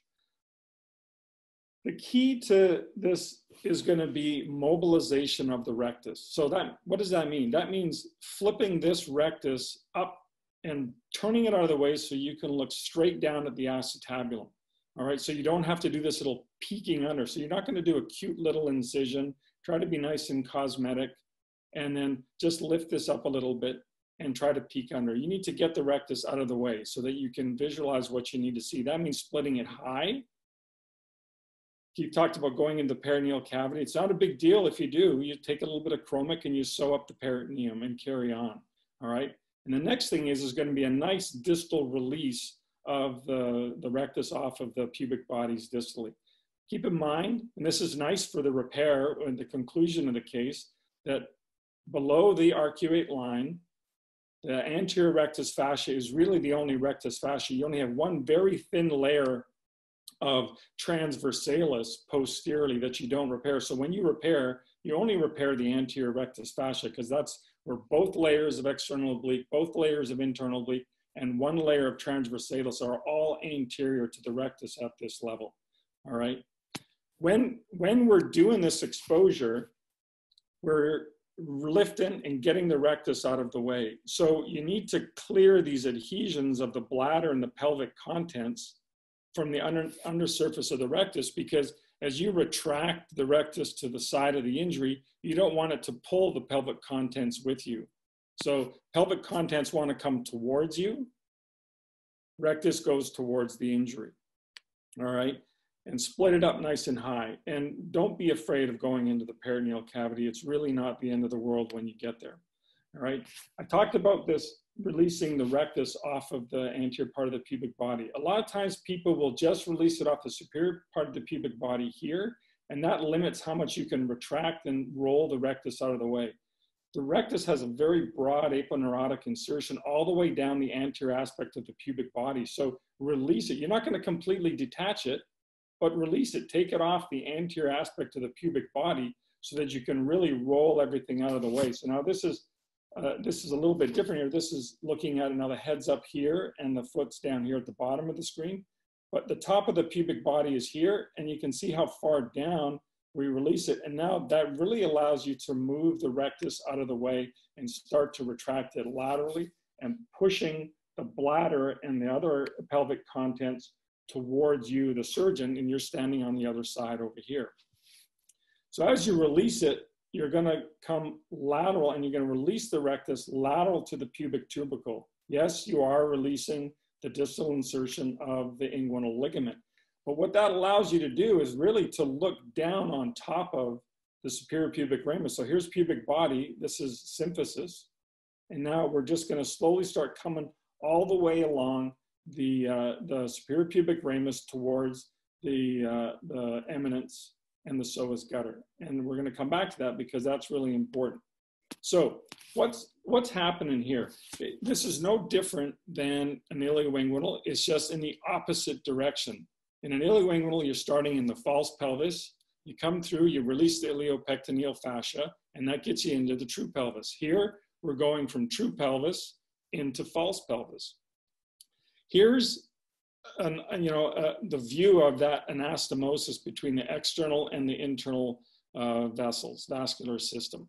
And the one thing that's nice about this approach, and I'm not, this is what a lot of people do with their ilioinguinals now as they develop this, it does give you a really nice view of this anastomosis. Everyone's got it. Sometimes it's already torn, sometimes it's tiny and you can coagulate it. Sometimes you got to clip it. But this does give you a nice view of that entire vessel. And sometimes there are fractures right here in the superior pubic ramus or the distal aspect of the anterior column. And this vessel may be torn, and once you start your dissection, you get some bleeding from the obturator foramen.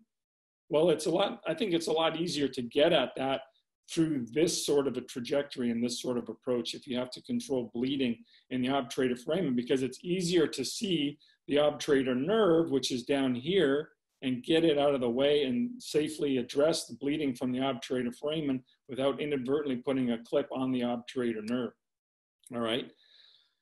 You got to remember that you have whatever anastomosis you have there, you have to get it out of the way in order to carry on, because you want to retract iliacus and the external iliac vein here. There are the two of them. You need to retract them this way. If that anastomosis is intact, the external iliac vein is tethered to the obturator by that anastomosis, and you'll tear it the more you keep retracting.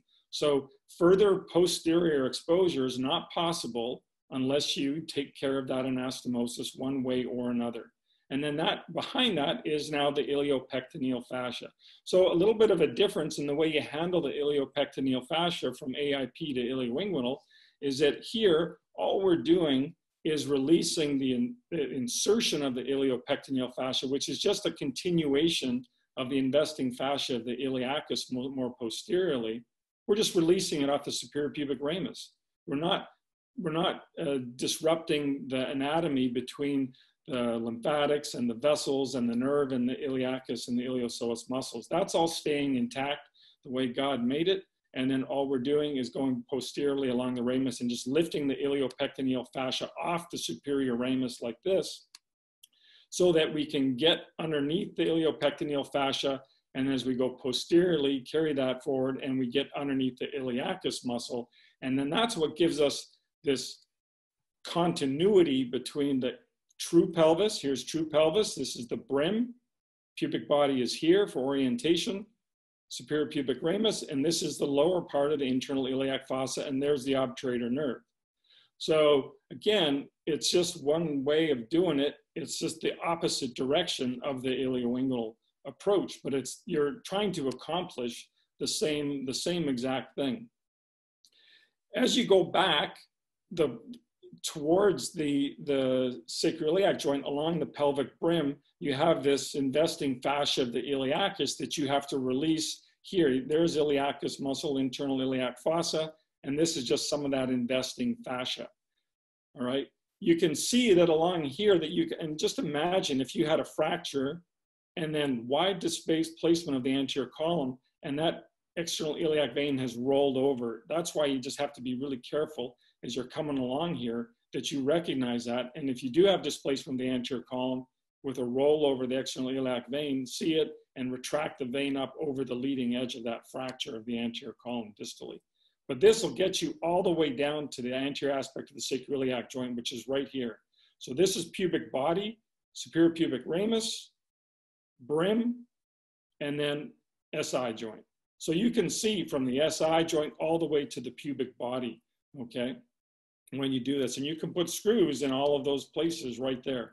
It allows you to get at it. Just remember, you don't want to dissect aggressively medial to the sacroiliac joint because you do have superior gluteal vessels and you've got perhaps the branching and branches coming off the external iliac right in this area right here. So if really be careful that you don't go too medially and just start carelessly going onto the ala of the sacrum, because that's where L5 nerve root is, and that's where you get branches and superior gluteal vessels.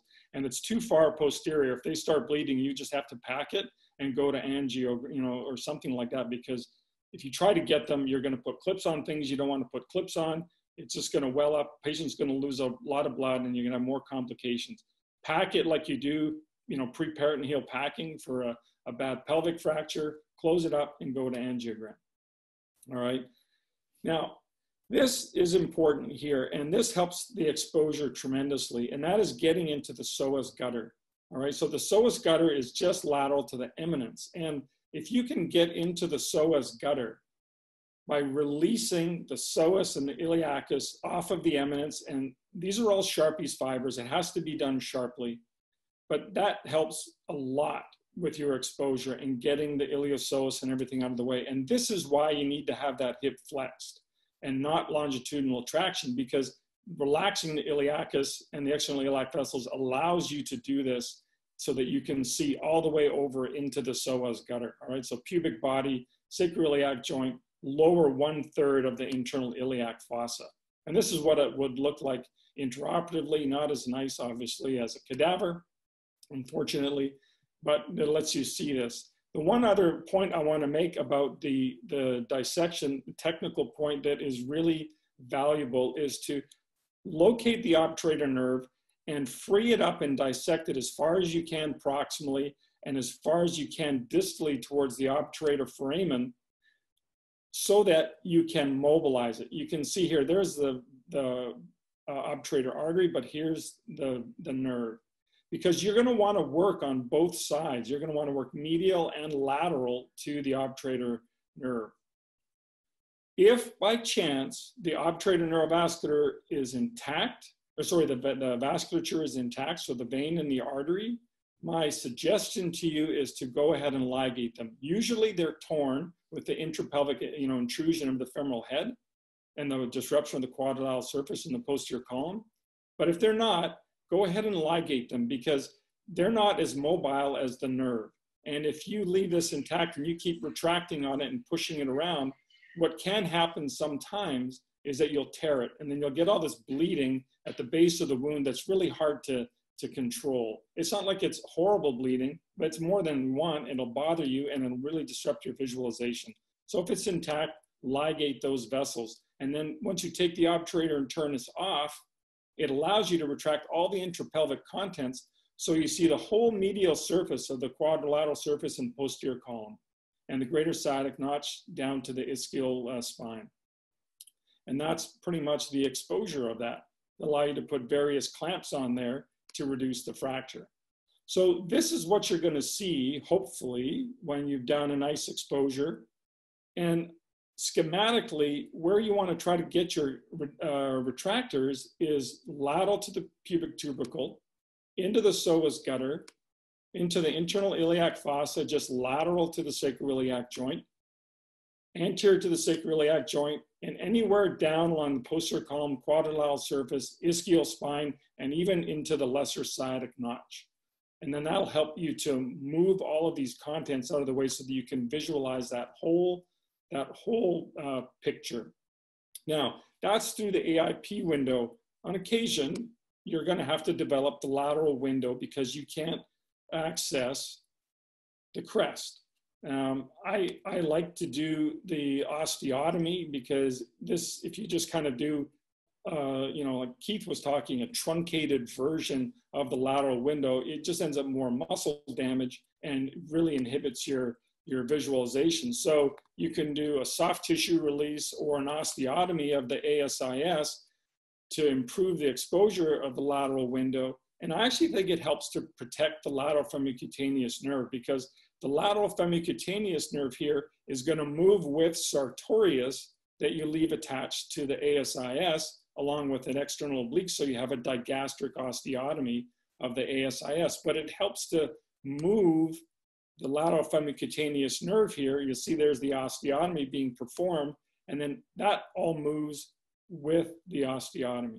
So perhaps that helps to protect the lateral femorocutaneous nerve, and while simultaneously improving your exposure through the lateral window and the internal iliac fossa and the sacroiliac joint if need be. So again, the indications are the same. I would say, you know, another question about the AIP is, what about hernia mesh? The only time that I think a hernia repair remotely is going to affect your ability to do the AIP is if they've put mesh across the midline, intra-pelvic. So they've done something maybe like an AIP or laparoscopically, but if they have mesh all the way across the midline, then it's really hard, if not impossible, to do this approach.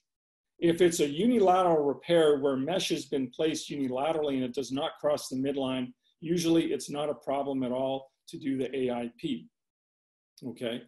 However, having said that, if you want to go ahead and compare ilioinguinal to AIP, reducing fractures, the philosophy and the order that you do things is pretty much exactly the same. It should be no different.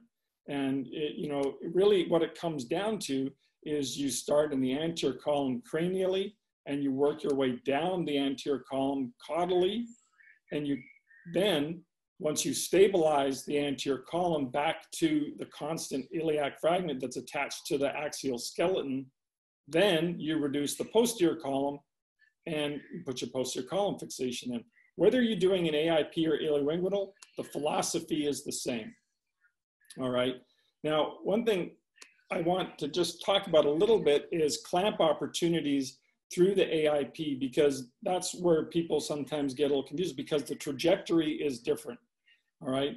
The easy parts are when the quadrilateral surface and the posterior column are together, and you can use the quadrilateral surface as a point of fixation for your tines. And you can imagine through the AIP that this is a pretty simple way to do it, where you're just coming along and attaching to the quadrilateral surface and over the brim like that, right? Now that's fairly straightforward.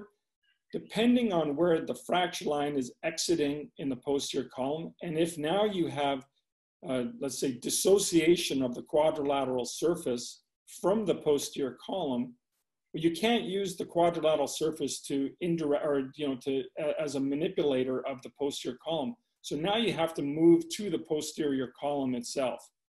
If the fracture line is proximal enough, then you can get into the greater sciatic notch here and use the greater sciatic notch in the posterior cortex of the posterior column to bring the posterior column up to the anterior column like that. Okay, so this is what it would look like intraoperatively. Now, here's a caveat, here's something you have to remember. Remember that the hip is flexed. So if you're going to start putting reduction clamps or retractors into the greater sciatic notch and foramen, you got to remember that with the hip being flexed, the sciatic nerve is under more tension. You have to worry about the superior gluteal vessels as well too, but don't forget about the sciatic nerve. You don't want to start banging on the sciatic nerve because it is under more tension when the hip is flexed and through anterior approaches. And George Heidekevich wrote a paper on injuries to the sciatic nerve from anterior approaches, and they happen because you forget about that, all right? But that clamp placement is possible if this fracture line is high up near the greater sciatic notch. And it would look like that. Remember, the obturator nerve that you've freed up and mobilized is going to run between the two ends of those tines when you're doing that. If the fracture line is very distal in the posterior column down towards the ischial spine, which tends to be more typical, particularly with transverse fractures, if you're going to do a transverse fracture from anterior, well, this gets a little harder, and you have to be comfortable exposing down to the ischial spine so that you can use the ischial spine as a point of contact for the posterior column reduction. And so this is a clamp from anterior that's placed very distal, right down into the ischial spine and into the obturator foramen distally, like this picture right here. You just have to be comfortable exposing that distal down to the posterior column. And I'm sure that a lot of you are familiar with the collinear reduction clamp.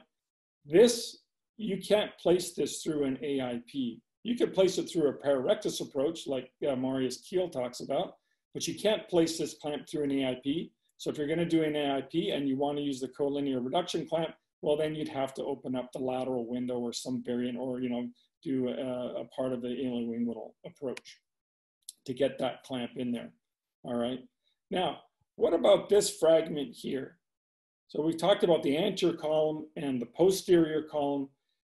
Occasionally, with an associated both column fracture, you'll have this tension failure of the posterior superior wall. And how do you get at that through the AIP? Well, you need the lateral window to get at that. And we'll talk about that because remember, you're going to have the anterior column and the posterior column reduced. And the question is do you go after that posterior superior fragment before or after you have the posterior column reduced? And does that impair your ability to reduce that fragment? In other words, you don't want to block yourself from reducing that posterior superior fragment. So here we have the anterior column reduced, and we have a clamp that's kind of temporarily doing that. We have K-wires that are helping to maintain the reduction of the anterior column, and here's that piece. So I like to try to get after it before I have my definitive fixation in the posterior column, because I don't want to inadvertently block myself from being able to reduce this fragment. To get at that fragment, you use the lateral window and dissect out along the anterior or the outer cortex from the anterior approach. And this is with an osteotomy of the AIIS, so you can see the lateral femorocutaneous nerve and sartorius over here with the osteotomy fragment. And that allows you to get out onto the outer table, reduce that fragment, and then put fixation into it from the intra-pelvic approach right here, right above the joint, and the second point of fixation there for that fragment. Finally, what about stabilizing the posterior column? Well, your options, generally speaking, are lag screws and plates, like any other approach. You can plate the posterior column from inside the pelvis if the fracture line is proximal or cranial enough in the posterior column. But you have to make sure it's cranial enough. If the fracture line is very distal down here by the ischial spine, you obviously can't plate it from inside the pelvis. All right, but if it's cranial enough, you can plate medial surface of the posterior column. Here's the posterior column fracture line. Here's a lag screw for that a little cortical segment in the brim. That's right here. And then there's the plate that comes down the medial surface of the posterior column. One caveat to plating the medial surface of the posterior column is if you compress here, you have to make sure on your x-rays that you're not gapping the posterior rim farther out laterally. So you don't want it to compress medially and gap laterally. So just be careful that you're not causing a gap on the far cortex or at the posterior rim if you decide to plate the medial surface of the posterior column like that. And here's another example of plating the posterior column from within the AIP, and this can all be placed from the AIP approach. More standard would be posterior column lag screws. Careful you don't have these gaps in the posterior column. I think you want to try to get your posterior column screws as close as you can to the articular surface. I try to put a couple of points of fixation if you're going to, hang the whole posterior column off just lag screws. But these are placed through the lateral window. You can't place posterior column lag screws through the AIP. You have to open up the lateral window. And just be mindful of these gaps. If you have a little gap, you have to redo the clamp. If you compress close to the joint, then near the notch, you get this gap.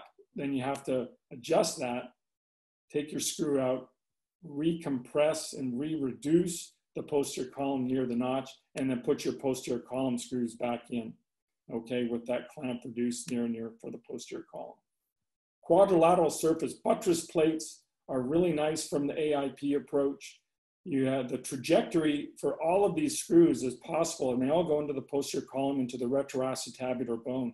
It's actually really hard to put a screw in here into the joint because you just don't have the trajectory to do it. So they all do nicely go into the posterior column.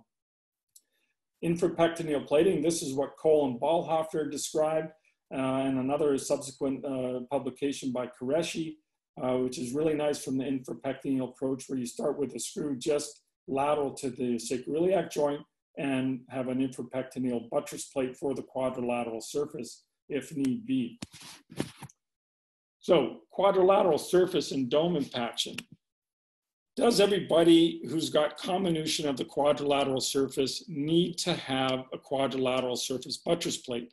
And the answer to that question is no. If your anterior column and your posterior column are anatomically reduced and stable, comminution of the quadrilateral surface does not always beget a quadrilateral surface buttress plate.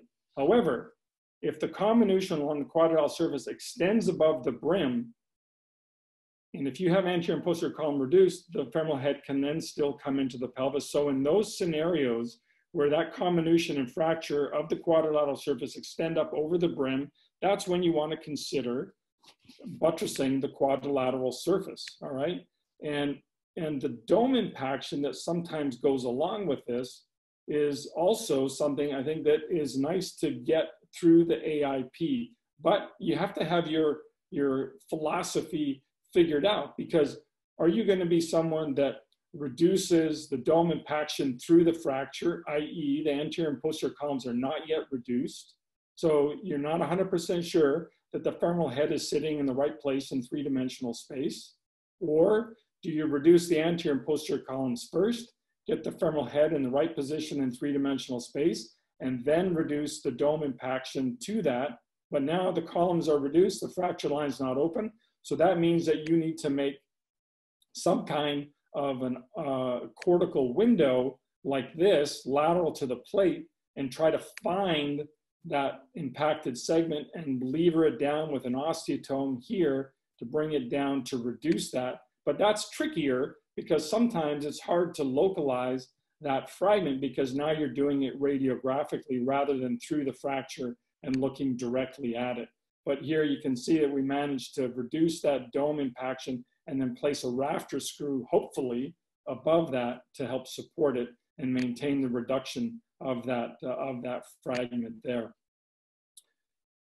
I just want to conclude that, because people like to compare and contrast and say, which one's better, which one's better. My belief is that one is not better than the other. I think you need to know both approaches. All in all things considered, when the dust settles and at the end of the day, the anatomic reduction is the responsibility of the surgeon, not the approach. And, if you can get an anatomic reduction through the AIP, then great, or the pararectus, then great, then use it. If you can't and you're better with the ilioinguinal, then use the ilioinguinal for crying out loud. Maybe the one nice thing about the AIP is that the surgical time and the amount of time it takes to close it, especially for some of these geriatric patients, maybe it's a little bit lighter. Maybe the blood supply is a little, the blood loss is a little bit less. But honestly, your ability to reduce it, if you know what you're doing and you follow the principles, the two approaches I think are equal, and they shouldn't be really compared and contrasted, and you shouldn't think really necessarily one is better unless one is better in your own personal hands. So having said that, I'm done. Take any questions. Thanks, Claude. So one question that comes up, well, obviously we'll be talking about reduction and fixation of the various different anterior fracture patterns more next week. But is it possible, or is it safe to reduce SI joint widening from the AIP approach? Yeah, so I mean, you can see the sacroiliac joint, and a couple people have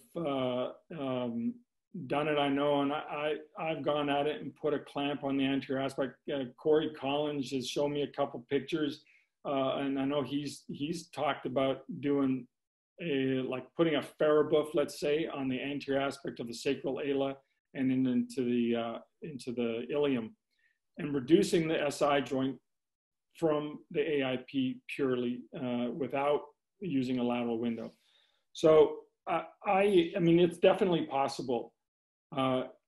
Before you do it, here's what I suggest you do. I suggest you go onto a cadaver and then do it through the AIP approach, put the screws in, put the Farabuff clamp on there, and then leave it there, and then open the lateral window and dissect out the external iliac, the internal iliac, the superior gluteal, and the L5 nerve root, and see where they are in relation to the Farabuff clamp, and see how big vessels you've got there. And I think you can do it for sure. You got to be very careful, because if you get a vessel back there, then you're going to have a lot of trouble. You're going to have a bad day. And I'm not advocating for or against it. I'm just saying you got to know that anatomy, and I would say do it on a cadaver, see what you're actually dealing with, because the problem when you do the AIP is you're kind of doing it blindly, and what you don't, what you don't know, right? That's the whole Donald Rumsfeld thing.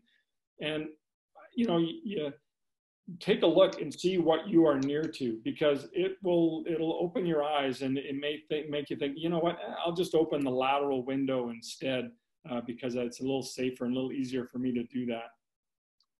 What we want to remind you of then is the homework assignment for before next week would be to review the surgical approaches and surgical approach videos for the ilioinguinal approach and for the AIP approach are uploaded to the AO Trauma North America YouTube channel, along with a surgical approach for the extended iliofemoral approach. Wasn't spoken of a lot in this particular section, but it was mentioned, and so we're including that link as well. If you want to take a quick screenshot here of the direct link there for the homework assignments, go ahead. But you will, why is that? There you go. You will receive an email to all registered participants within 24 hours, sending you directly to the homework. The homework from previous sessions is also there as well, and so you can find all of that on the AO Trauma North America YouTube channel. Next week, we continue with acetabular fracture evaluation and treatment, moving into reduction and fixation of the anterior-based fracture patterns. And so we hope you'll be able to join us. As we mentioned last week, an additional session was added in for more case discussion. And so this is a new session. It's on a Thursday evening of August 27th, Thursday evening, sorry, East Coast time, on August 27th, and it will require a separate registration link. This will be sent out to everybody to register, but you can also screenshot the registration link here. And that will be to discuss some more complex cases, combined pelvic and acetabular cases. So I want to thank you all very much for joining us today. Sorry about running over a little bit. We do have the standard evaluation questions, please, to answer for us. And then hope you enjoy the rest of your day or evening and weekend, and look forward to seeing all of you, or hearing all of you, or seeing your names anyway, next week when we continue with the course. Thank you so much.